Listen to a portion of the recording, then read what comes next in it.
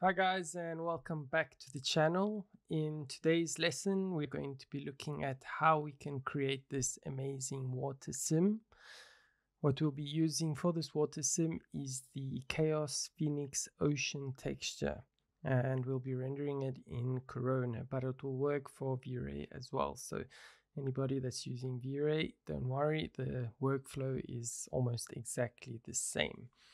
So just before we start, I'd just like to ask you guys, if you don't mind, please support the channel by subscribing. And also, if you want to check this scene out for yourself, you can find it on my Patreon, and I'll link that below. So without further ado, let's get into it. Okay, so I'm just going to close this animation that we have over here, and I'm going to show you step by step how to get this beautiful little simulation going. Okay, so let's close that. So here we have our little scene, and we are going to create a plane. So the first thing I'm going to do is we are going to subdivide this plane. We're going to give it, say, 400 by 400 segments. Hit F3, and that's going to give us our segments over here. So we don't need to create a box or anything, just a plane is fine. Okay, so we're going to move that over here. We're going to click on F to go to front view, G to switch our grid off, and we are going to move our water level to somewhere around here. And yeah, that's looking pretty good. So how are we going to get this to this place? Usually what most kind of people do in the beginning is they'll use a noise map inside of the bump channel, but that kind of it's a very regular pattern. It doesn't work that well. The Phoenix Ocean texture works a lot better, and on top of that it is animated by default, which is really cool.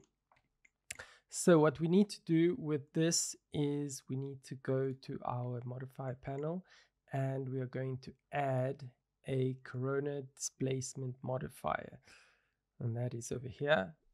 Inside of Vray also you'll have the Vray displacement modifier, so you can drop that inside on top of your plane, or you can drop it into the displacement channel inside of your material, your water material that's going to be applied to this plane. So the first thing we're going to do after that is to go into our material editor. We press M, and that's going to bring up our materials.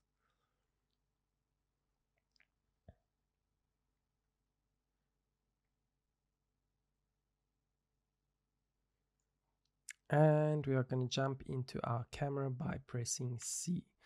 Okay, so we are in position, and the first thing we're going to do is we're just going to apply a simple material on top of this plane so we can have a look at what's going on. And we're going to just press F10 to get us into our render panel, and we're going to just press on Start Interactive. So what we need to do is we need to add our map inside of this channel over here. So what we're going to do is we're going to come down to Phoenix FD, and we are going to select the FD Ocean texture. Press OK. And now we can start to see that this is starting to affect our geometry. So as you can see, 1000 is too much. What you need to be really careful of is essentially what scale you're working in, because that's going to play a big role in all of your settings in terms of your displacement and also the settings inside of your ocean texture. So we're going to come back to, say, 1 millimeter. I know that this works. In my previous one, I actually used 0.5, which was more than enough. And on top of that, we just need to change a few settings. So what I'm going to do now is I'm just going to instance this Phoenix Ocean texture into this slot over here, so we can have a look at some of the settings inside of that. Before we do a change of settings over here, what I'm going to do is I'm just going to apply a water texture on top of this plane. And the way we can do that is just go into our Corona material library, and we're going to choose a simple water texture from there. If you want to see how to create a water texture from scratch, you can go and check out my other pool caustics tutorial, and there I create the texture from scratch. But for this tutorial, we're just going to choose a simple one from here and adjust it a little bit. And we are going to choose clear water, apply it to our plane. And at the moment we're not seeing anything. We're starting to see a little bit of reflection on top of that, but not much. So one thing that we need to also tick over here is the caustics, which is going to start creating our beautiful caustics inside of our pool.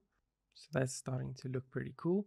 And we also need to adjust the color of this water. So we're going to go down to our volumetric scattering, and we're just going to change this absorption color to a greenish bluish color. So the color that I used before, it was something around this. It was more or less, I think it was around 62, 120 and 125, something like that. And then the scattering distance of around, I think it was 3 meters. I see 300 is too little. That's 3000 is the one that we're looking for. And the results should be pretty good now. So that's looking pretty cool. And we're going to just pop into our ocean texture over here and look at a few settings. For this kind of animation that we're going to be doing now, it is almost good to go. There's just 1 or 2 things that you need to change over here. And that is the playback mode. So if you want to create a loop, the cool thing is that you already have an option over here, which is loop. And the loop is controlled by the loop length. So in seconds over here, usually I would suggest doing at least 5 seconds, and then that can loop. So we can change that to 5 seconds. And over here is the rate of change. And the rate of change is essentially the speed at which your ripples are moving on top of your pool. So it also highly depends on your scale that you're working in. If you're working in millimeters, I would suggest a setting of around 0.5 or somewhere around 0.3 to 0.5 is pretty good. So the animation that I showed you before is a speed of around 0.5. I would, if I had to do it again, I'd probably drop it to 0.4, maybe 0.35. One other thing that I would recommend is going to check out the Phoenix website for 3ds Max, and this is just going to give you a small explanation of what all of these settings do. They don't really concern our pool simulation that much, but it's good to just check out some of these examples so that you have a better idea of what's going on.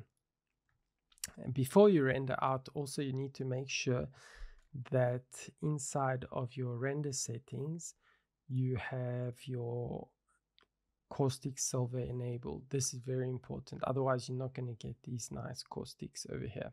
And inside of your general render settings, I rendered it at just HD, standard HD, and we're going to make it a range of 0 to 125 frames. So when playing 25 frames a second, that is going to give us the 5 seconds that we require for our loop.